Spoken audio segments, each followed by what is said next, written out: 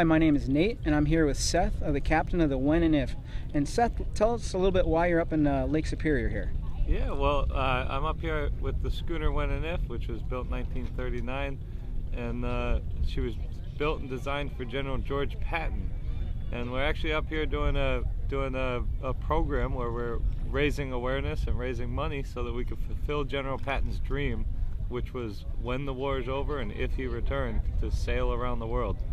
Hence the name When and If.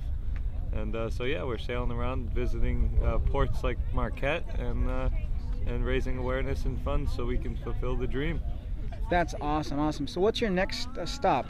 Our next stop from here is backtracking a little bit. We're heading into pass through Lake Huron and into Lake Erie and going to Sandusky, Ohio, which, as I'm told, is home of Cedar Point and all the roller coasters. So we're excited to get some crew time and go Awesome. Try that out. Awesome.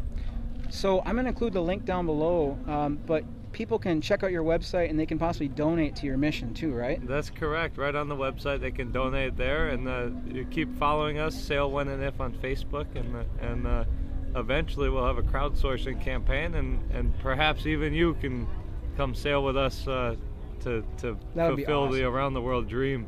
That would be awesome. All right, thanks, Seth. Thank you, Nate.